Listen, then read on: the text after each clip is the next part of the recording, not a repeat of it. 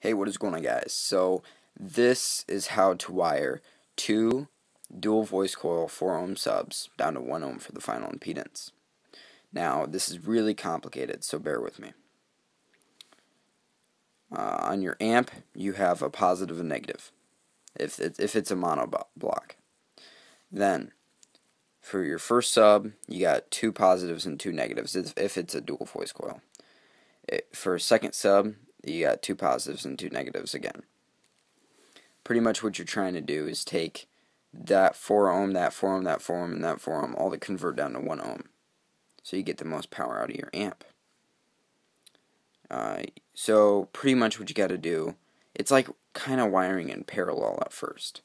You take your positive to positive to positive, and then just the extra step is to pretty much bridge your sub. So you got positive to this positive, then this positive to this positive.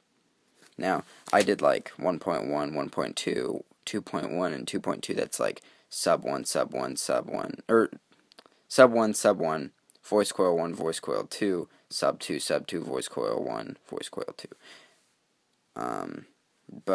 So yeah, it'd be positive, positive, positive, positive, and then you would get negative on the opposite one. So don't connect negative to this one. You gotta have the second voice coil. You go negative to this one, then negative to negative, then negative to negative to negative.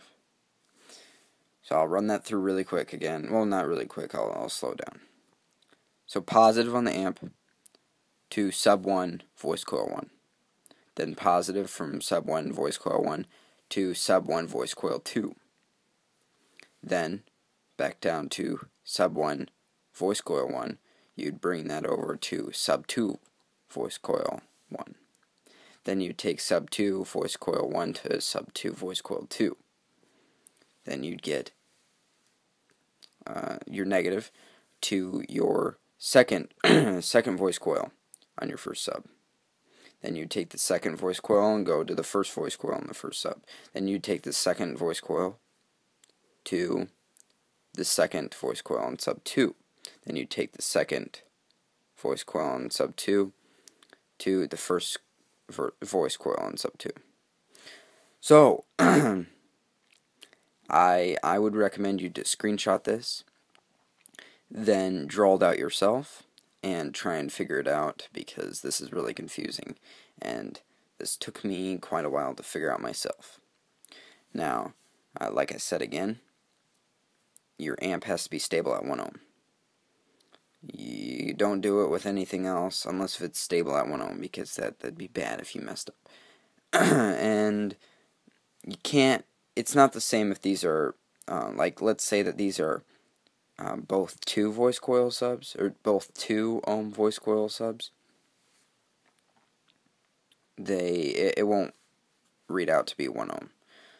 They have to be, it'd be 4 ohm, 4 ohm, 4 ohm, 4 ohm, 1 ohm if you wire it like this. So, hope you guys enjoyed, hope you guys learned something, and good luck, and have fun basing.